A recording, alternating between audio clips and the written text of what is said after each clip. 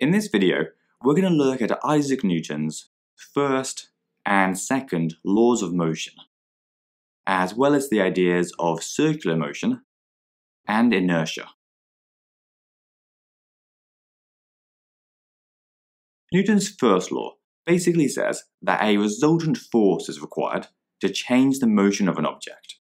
Or in other words, if there isn't a resultant force, then the object's motion won't change. And this principle works for both stationary and moving objects. This means that if the resultant force on a stationary object is zero, or in other words, there is no resultant force, then the object will remain stationary. And if the resultant force on a moving object is zero, then it will carry on moving at the same velocity. Because in both cases, there's no resultant force acting on the objects, and so their motion won't change. In contrast, Newton's second law says that if a non-zero resultant force acts on an object, then it will cause the object to accelerate. And remember, non-zero just means anything other than zero. For example, if we took this particle and we drew some unbalanced force arrows on it, we can see that there would be a resultant force to the right, because the right arrow was bigger than the left arrow. So this particle would accelerate to the right. Now, the confusing bit here is that depending on the initial motion of the particle, this acceleration to the right could result in 5 different things happening. For example, if the object started off stationary, then the acceleration would cause it to start moving to the right. And if the object was already moving to the right, then it would cause it to speed up. However, if the object had been travelling to the left, then the rightwards acceleration would cause it to slow down, because it's acting in the opposite direction. And if the object was travelling to the left more slowly, it could cause it to stop moving entirely, because it was slowed down so much.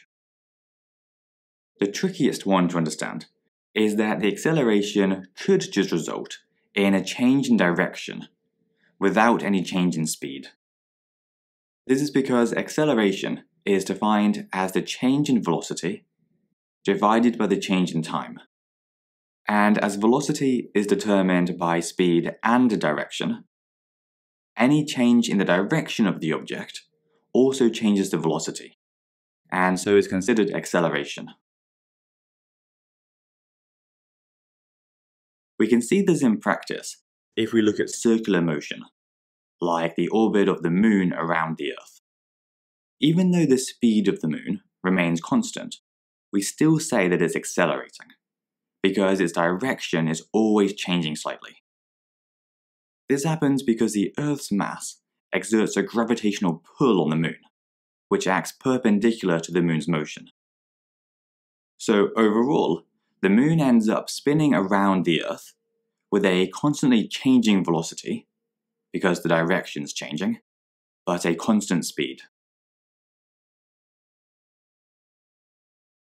The other part of Newton's second law is that the size of the resultant force is directly proportional to the acceleration that it causes. For example, if you made the resultant force twice as big, then the acceleration that it causes would also be twice as big. We can see this in the equation F equals ma, which says that the resultant force is equal to the mass of the object multiplied by the acceleration that it causes. So if our particle from earlier had a mass of 0.25 kilos and was acted on by a force to the left of 30 newtons and a force to the right of 42 newtons, then we could use this information to work out its acceleration. First, we're to need to find the resultant force, which would be 42 minus 30. So 12 newtons to the right. Then we'd rearrange our equation to get force over mass equals acceleration, and plug in our values to give 12 newtons over 0.25 kilos to get an acceleration of 48 meters per second squared. The last thing we need to cover is the idea of inertia, which is the tendency for the motion of an object to remain unchanged. It's basically just Newton's first law, namely that unless acted on by a resultant force, objects at rest will stay at rest, and objects in motion will stay in motion. Meanwhile, an object's inertial mass measures how difficult it is to change an object's velocity, and we find it by dividing force by acceleration, which is just the equation from Newton's second law again. So basically, a large mass, like the moon, will have a lot of inertia, so will require a really big force to change its velocity. And even then, the acceleration will probably be quite small.